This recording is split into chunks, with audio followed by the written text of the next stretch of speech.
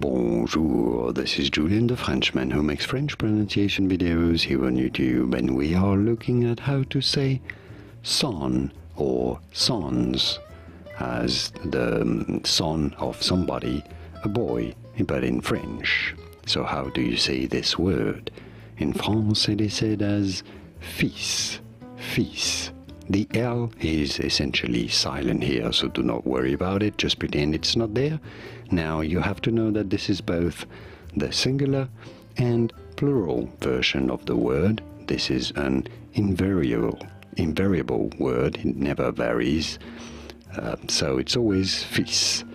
Whether there's one son or several sons, it's always fils, fils. Pretty straightforward once you know fils. And now you know. Did you get this? Was this any helpful? Let me know in the comments and by using the like button.